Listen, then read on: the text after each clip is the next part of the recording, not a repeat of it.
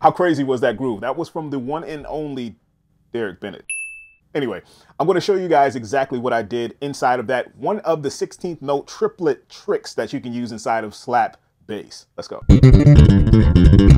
So this is a pretty cool technique that you can use inside of your slap routines. You can take it and run with it and do as you will, but you must know the double thumb technique. If you haven't seen that, please go check out that video. I show you everything you need to know about the double thumb, the upstroke and the downstroke of that technique. So first, I happen to be in the key of D, and it works really well because of the open strings that we have to pluck before we play anything. But this works in any key. It doesn't matter. I can do it in E flat, do it in F sharp. So since I'm in the key of D, I have that open D string, and it sounds a little bit more pleasing to the ear when you have a D string, open D string in the key of D instead of an open D string in the key of E flat. Yeah, it sounds a little bit weird, but you get the idea. So here's the lick, here's the technique. So downstroke, hammer. Okay, so that's the first part of the technique. Next part, you go up, upstroke. So I'm hitting C, the key C. So open G, hammer, C on the G string, upstroke, same note. Okay, so that much. And that's it. I mean, seriously, that's it. All you want to do is move this around. I moved it around the pentatonic scale in the beginning. I'm just moving this same exact formation, same exact phrase. But the tricky thing about this technique or about this groove, when you're playing this type of style, you have to be clean, clear, and precise. Like I tell you guys all the time, if you're new here, I'm always saying clean, clear, and clean, clear, and precise. I say it so much I mess up on it. But anyway, clean, clear, and precise. You have to be able to have that space in between each one, or else you won't get that effect of the... It'll sound like...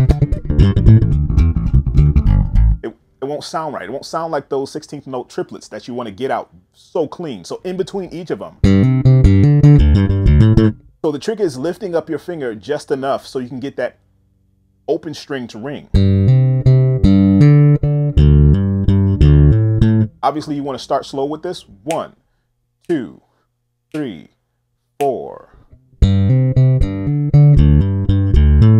Even slower than that, you can take it down to 8th note triplets.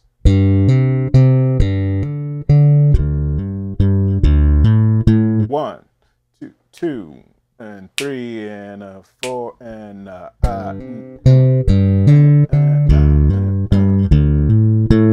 Okay, it's very, very tricky. The hardest part about this exercise or about this lick is the upstroke. That's the hardest thing about slapping, period. I mean, I get that question all the time. How do I improve that upstroke or to get it to sound exactly like the downstroke? But first and foremost, you won't ever get it to sound exactly the same. You'll get it similar as far as dynamics, but you won't ever get the same tone out of that upstroke as you will the downstroke. So just take your time. Know that it will sound just a little bit different. So for the G string, I'm plucking the downstroke on the G, hammer, upstroke. So I have a 3-note pattern.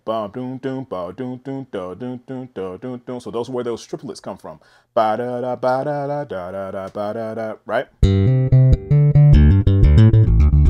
And it's even tougher when you're trying to go, warp speed, pretty fast. You have to be just as or even more clean than you usually are. So you have to be really, really precise when you're doing this. So one exercise you can do, you can just actually take a metronome. You can just take it 1, 2, 3, and 4, and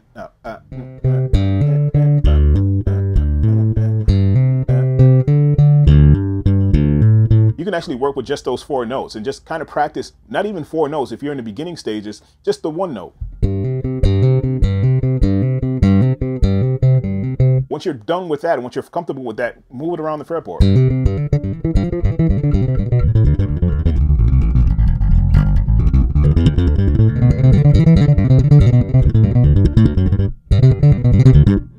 Now I'm just being silly, but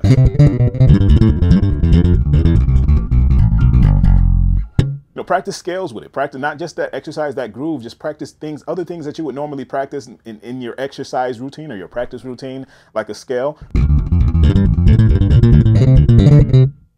It's so tough, and it's almost like you have to have that rhythm, that consistent rhythm, to actually make it sound clean, clear, and precise. But and it's a lot harder on the lower strings because of the thicker gauges, so watch out for that too. That's all I wanted to show you guys. Hopefully you can take that and run with it. I'll show you some more grooves. If you're interested in more grooves like this, check out the Bass Nation Academy. That's where you want to be. We have tons of slap bass grooves and courses, and show you exactly what you need to know if you're in the beginning stages of slap bass. So we have courses available. Check it out for yourself. I don't want to talk too much about it. You guys can check it out and let me know. When you get there, shoot me a message. Tell me you're coming from YouTube. I actually love hearing that you guys are coming from YouTube. But anyway, and if you guys happen to be new here, I am Daric Bennett, obviously Daric's Bass Lessons.